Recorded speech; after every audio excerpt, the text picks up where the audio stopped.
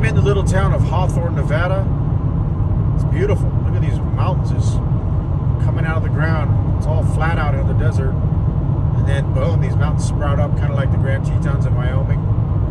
But yeah, Hawthorne is famous for its, there's an army base out here.